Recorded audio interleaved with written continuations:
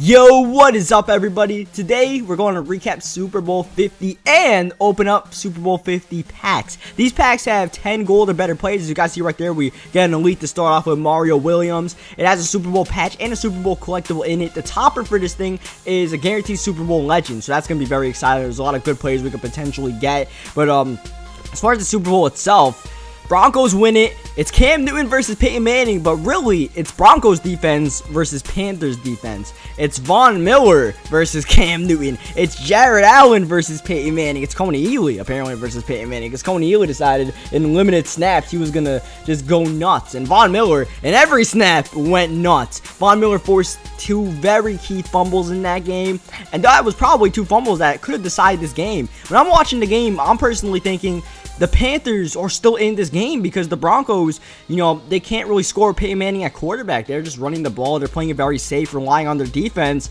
But it wasn't a bad decision to rely on that defense at all. As you guys see, Malik Jackson, who had a really good Super Bowl. Everyone that Broncos defense line had a really good Super Bowl. Obviously, Von Miller, DeMarcus Ware did his thing off the edge whenever they rushed him. And Von Miller, Derek Wolfe had a good game.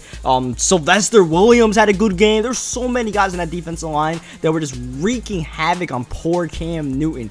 And that's the thing, when you talk about how I'm thinking the Panthers are still in the game, the problem is the Panthers have to score a touchdown at some point to stay in this game, and they never did it. They had that one early on, but that was it. And that's why Cam Newton's two fumbles were so key in this game. Cam Newton fumbles and gives up a straight up touchdown. I believe I remember we recovered that fumble. It might have been Darian Stewart. But Von Miller was the one that forced the fumble, and then they cribbed it. And then the second one, they get the ball like the 5-yard line. Those are 10 free points. You can't give that up. And then you talk about special teams. Jordan Norwood returns the ball to like what, the 5-yard line. The Broncos get a field goal out of that. That's 13 free points in a game where you're playing against the two best defenses are playing against each other. 13 free points. I think that's what decided the game personally, as well as you know, Von Miller just straight up, you know, beasting out there. Because the Panthers didn't play. I mean, Cam had an okay game. I know people are, you know, crapping on Cam all over the place for leaving media stuff. But let's just talk about the game and, like, not going for fumbles or whatever it might be. But the game itself, Cam didn't play great. Cam was sailing a few passes. But considering what he had to work with, Corey Brown left in the second half of the game, which was really big because he was having a pretty good first half. As you guys see, we get Mike Tolbert. Tolbert had a pretty crap first half. Dude fumbled the ball twice. He was part of the whole giveaway process where the Panthers just couldn't really take control of the game when it felt like it was there for the taking.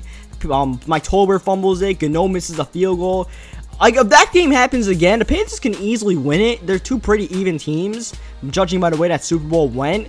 But just really most things broke right for the Broncos. The one thing that didn't break right is you guys see we get back-to-back Super Bowl elites, which is pretty sick. We get Brock, but I mean, it is a Super Bowl elite. That does go for something. It looks like a crap card, but it's worth at least like 50,000. But yeah, the one thing that the Broncos couldn't do was have Peyton Manning turn the ball over, and he managed to turn the ball over twice anyways. If you think Peyton Manning turns that ball over twice against that Panthers defense and the way the Panthers are good at, you know, scoring off of turnovers, you think the Panthers probably win the game, but they just could never take advantage of it. And the Panthers defense, you know, they did play well. Josh Norman catches one of those 2 picks he drops. Totally different game. Obviously, Coney Ealy, like I mentioned. Jared Allen had a good game. Charles Johnson had a good game. Both offensive lines weren't really good offensive lines, but the defensive lines were scary out there. But yeah, Peyton Manning really didn't do what he was supposed to do. He turned the ball over twice, but it was enough compared to what his defense did. And that's just the way the Broncos defense played all season long. That is how they played from the jump of the gun. The defense somehow found ways to win games.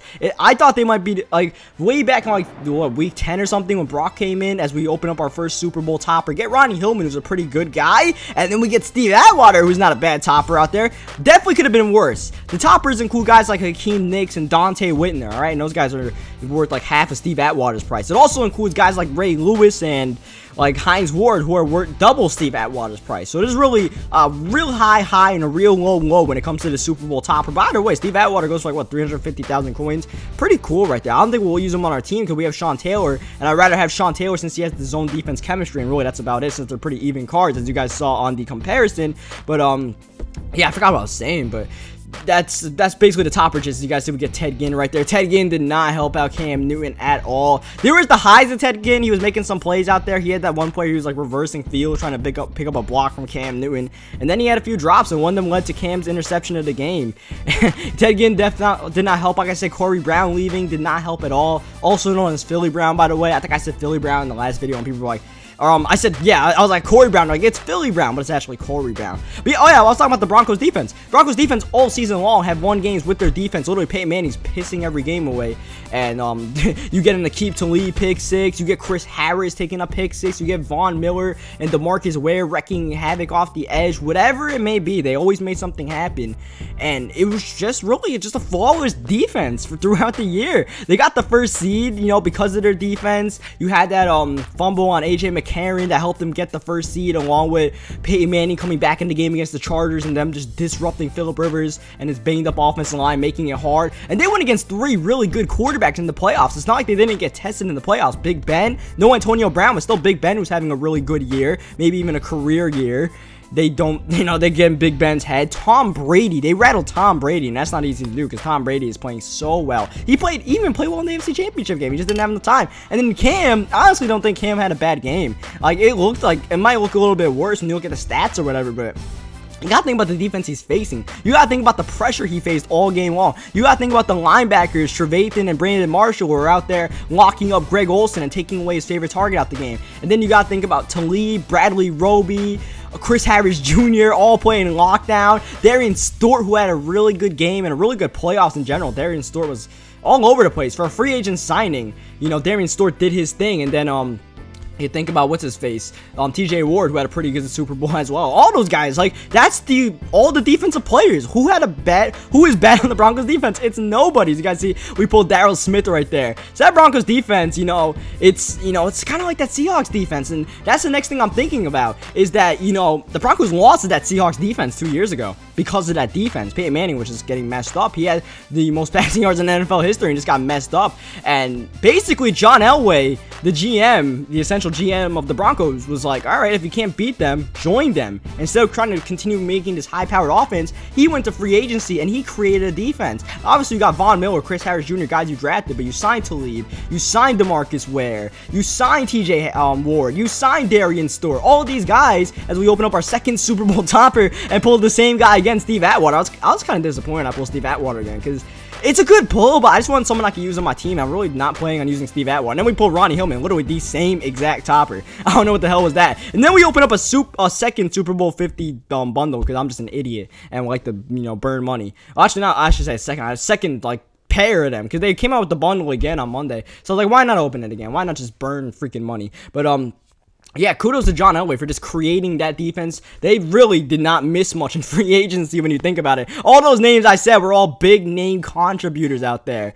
So you guys see we're pulling that Remmers guy a little bit. Remmers was just getting killed by Von Miller out there. That poor soul. As we pulled Danny Trevathan in the topper, hoping to pull Hines Ward. I really want Hines Ward, and we get Vernon Davis, which is not bad because Vernon Davis is someone we can use, and Vernon Davis is someone we can use specifically for the All Broncos team, which I'm going to create sometime by the end of the week once the Football Outsider cards come out, so definitely be on the lookout for that. We'll also create an All Panthers team, and this 95 Luke Kuechly can definitely help out. What a pull right there. That Kuechly is easily going for about 350,000 coins by the time we pull them. That was last night. I opened this pack, and oh boy, Kuechly. I'll probably sell him and keep the 93 Kuechly, to be honest, because the stats are pretty similar, and once again, I'd rather have that zone defense chemistry. I actually think those damn chemistries actually work. At least the zone defense, I'll have to keep it out there, but he'll probably sell that 95 Kuechly since it's going for so much, but what a pull right there, 95 Kuechly. So that's basically all I gotta say for this Super Bowl. That's all on my mind right now. Let me know what you guys think in the comment section. I know a lot of people thought I was like rooting for the Panthers for some reason. We pulled Matt Forte in this pack. We also ended up pulling JPP. People thought I was pulling for the Panthers because the video I put up on Sunday, that Super Bowl matchup video, they were like, yo, why are you hyping up the Panthers so much? Because I won the game with the Panthers, man. Like, what do you call? Well, if I won the game with the Broncos, I would have hyped up the Broncos. I was just calling the game the way it was. That wasn't my prediction video or anything. So, I mean, that's kind of my bad. I guess I threw people off the wrong way. It wasn't a prediction video. It's just me playing a game against Launchpad, which, by the way, if you haven't checked out his channel, definitely check it out. Man's doing this thing for a while. So we pull CJ Anderson. CJ Anderson had a pretty good playoffs. He didn't put up huge numbers, but he would fight for the yards, man, especially with Ronnie Hillman not playing too well. CJ Anderson, he did his thing out there. He did just enough to help out. With the defense they have, he did just enough. So, this is the last pack, but we actually have one more topper to open right here. And I'm really hoping we get someone just, like, sick out the topper, because, Vernon Davis was, like, the third worst player you could pull out the topper. Steve Atwater is kind of below the pack. There's such a great amount of players you can pull out of things, like Ray Lewis, Lewis. You can pull Derrick Brooks. You can pull Ty Law. Yeah, Ty Law. That's the end of the video. Leave a like in the video if you guys enjoyed it. Definitely a good pull to end the video. Subscribe for more. Let me know what you guys think in the comment section. I'll catch you guys next time.